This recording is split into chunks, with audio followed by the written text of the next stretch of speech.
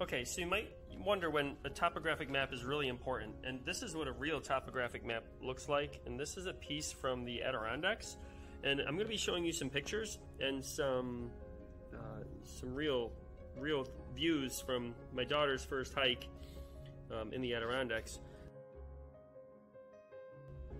So we started the hike, it wasn't that steep, and then we start crossing those lines. Now when you cross these lines, that means you're going uphill. So we do a nice gradual uphill, and then right here it gets really steep a little bit, and then our first peak is Right Peak. Now look how many lines you cross here. So the first video I'm going to show you is my daughter summiting this peak right here called Right Peak.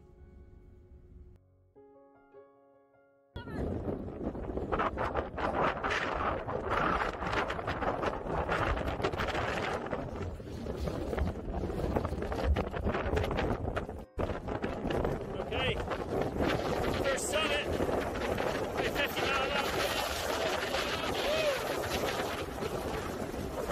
Stay low. Hey, the first 6 feet. To Avalanche Pass, Algonquin Peak, sorry, which is the second highest peak in the Adirondacks. The only higher peak is Mount Marcy, which is over here. But we're back over here at Right Peak, or Algonquin Peak, and 5,114 feet.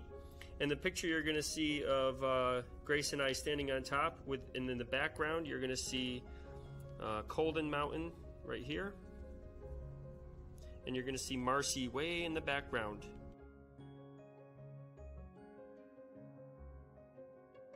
We're going to show you one of the steepest trails in the Adirondacks, and I want you to see how many lines you're passing as you go down this. Look at this. Each of these lines, and we'll tell you that contour interval in just a second. So each one of those lines is 20 feet, okay? And 1 inch is a mile. So this whole section here is just over a mile.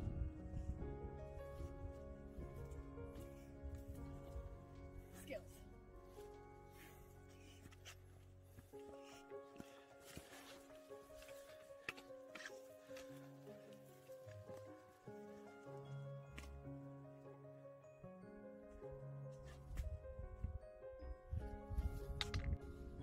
We're gonna hike up this valley. You notice you're not crossing many lines, so you're hiking flat up this valley.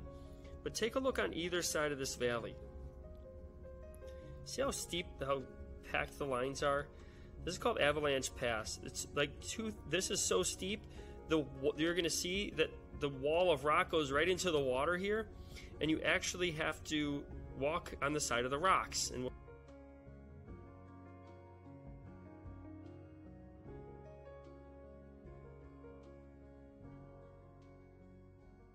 you're going to see a couple views from the beginning or the end of the lake looking backwards, and you can see both cliffs on either side.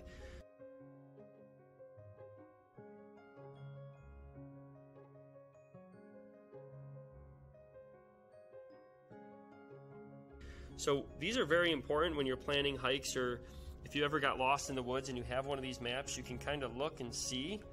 You can find the different mountains, you can kind of see where you're at and help you get away. So if you're ever going to learn one type of map, a topographic map is the one that could actually save your life. So I hope you enjoy the pictures in the little virtual tour, and get out there and hike.